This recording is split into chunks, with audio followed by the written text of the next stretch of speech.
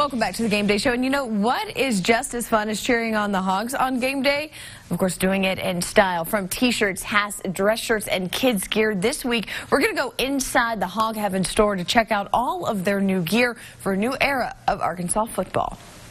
This is kind of like Christmas come early.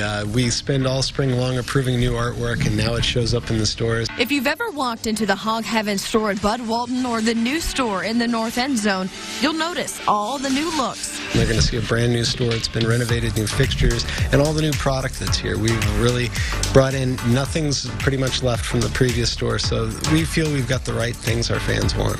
Michael Harris is the Director of Licensing and Revenue Generation at Arkansas.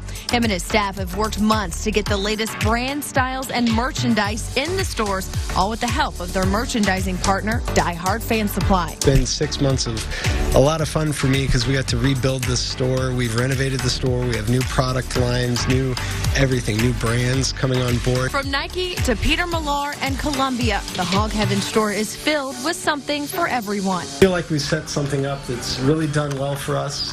We've seen a lot of women start to come to the store, and our sales have gone through the roof since we introduced this concept. The Southern Trend is definitely one of the top boutique brands around the area. And as the players say, you too can look good and feel good while enjoying football on Saturdays. We feel we've really struck a nerve that we're going to do a great job for our fans, bringing them what they want.